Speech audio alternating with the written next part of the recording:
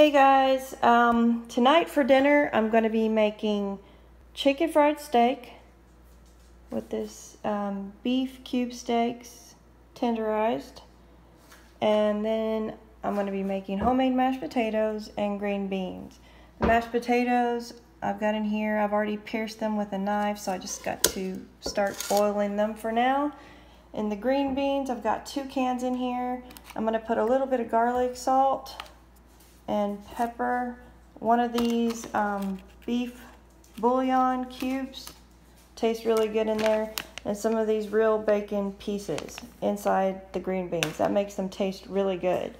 So for the chicken fried steak right now, the first step is I'm going to put garlic, salt, and pepper on them, and then flour, and you'll see what I do next. Okay guys, so over here I've got my green beans boiling. I'm about to turn those down. My potatoes are barely starting to boil, so that'll take a while. I've got my canola oil in the big skillet ready to go. I haven't turned it on yet though. Maybe I should go ahead and turn it on. Put it on medium. And over here I've got all of my chicken fried steaks have garlic, salt, and pepper, and I've lightly floured them. And here I've got a mixture, it's called egg wash. I've got an egg with some cream, salt, and pepper. And then I've got my flour over here, which I've also put garlic, salt, and pepper inside the flour. And I'm going to be putting them on this pan after I coat them. So what I'm going to do is I'm going to take one of these and I'm just going to put it over here in the egg wash and soak it in. Drain it. And then lay it in the flour and press it in. And then flip it. And then press it in again. If it's still wet on any parts, just flip it again until you've completely coated it. Just pat it on there, and then I'm going to set it over here so they're separated. And I'm going to continue that process for each one. I'll show you again with one more here. Just coat it with the egg wash, put it over in the flour, press it in, flip it, make sure both sides are coated fully,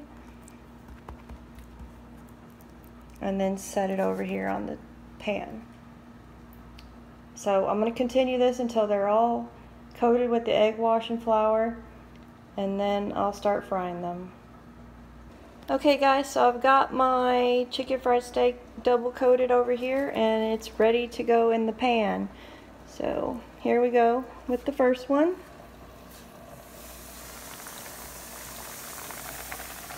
There it is.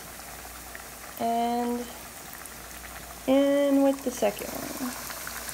I'm using this big pan so I can cook 2 at the same time. But we're just going to let those cook for a while and then turn them over.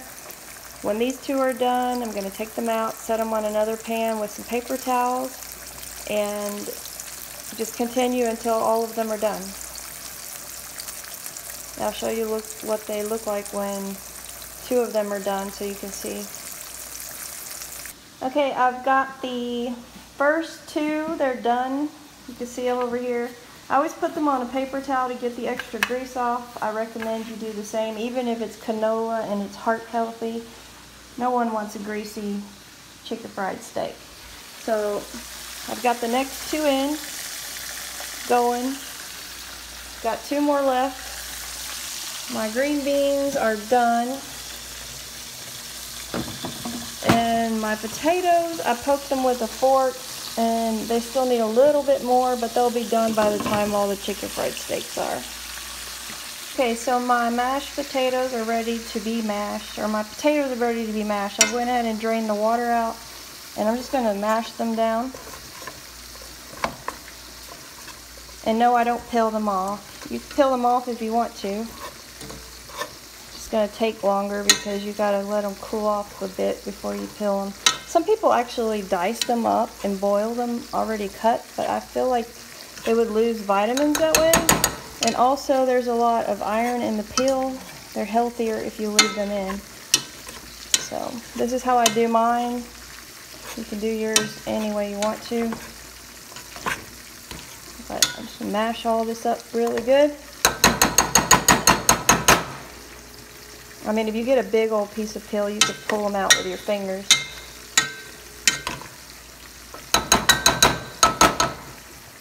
Okay, next I'm going to put some margarine in there, and quite a bit actually.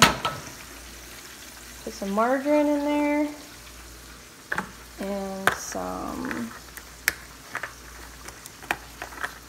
pepper if I can get it open. Pepper. Some salt.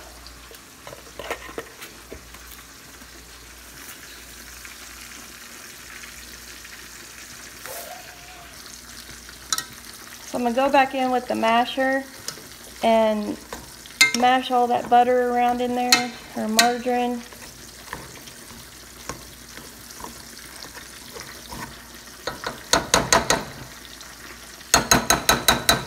And then lastly, I'm going to be putting some cream in there.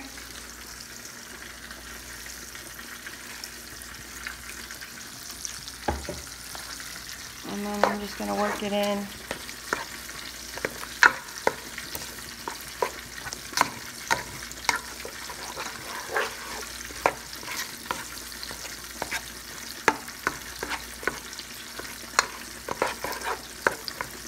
I think my last two chicken fried steaks are ready to go in. These are the second two. I'm going to take these out.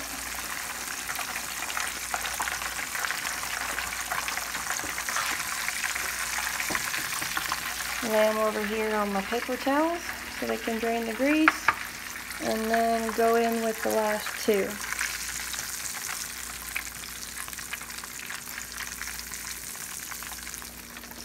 There's those four. Last two starting. And then after I get this all mixed up,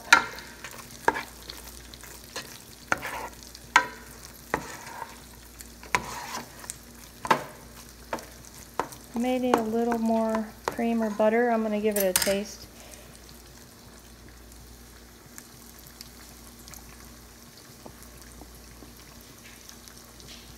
No, it's good. So I've turned this down all the way low. So I'm going to just put the lid on to keep them warm. Turn the green beans all the way down too. So I'm not making homemade gravy today. I'm going to make one of these country gravy instant packs, which I've already got mixed in here with some water and cream. I'm going to turn that on and get that going.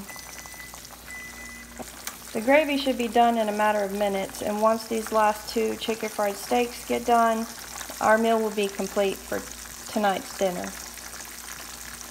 Okay, there you have it. Everybody's plate is served. I went ahead and put gravy on mine because that's how I like it. I'm not sure if they want gravy on theirs. I think they put it on their mashed potatoes and ketchup on the chicken fried steak. Everybody likes it differently, but there it is. I already know it's going to be delicious, so I'm about to get my grub on. Thanks guys for watching. I really appreciate it. Please like and subscribe if you haven't done so already. And peace. See you on the next one.